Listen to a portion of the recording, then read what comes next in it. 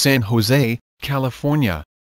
Betty Chu, a professor at San Jose State University, tours across the state and displays his creative fluffy Angora rabbits in shows, as part of the Northern California Angora Guild. "The rabbit itself is only about 6 or 7 pounds, she said. Preparing the rabbits for display is an arduous and delicate task, and Betty uses a special brush and hairdryer that doubles up a vacuum cleaner to give added volume. Her rabbit's hair grows back at the rate of 1 inch a month, and she uses the wool that she gets from her rabbits for scarves, hats and gloves.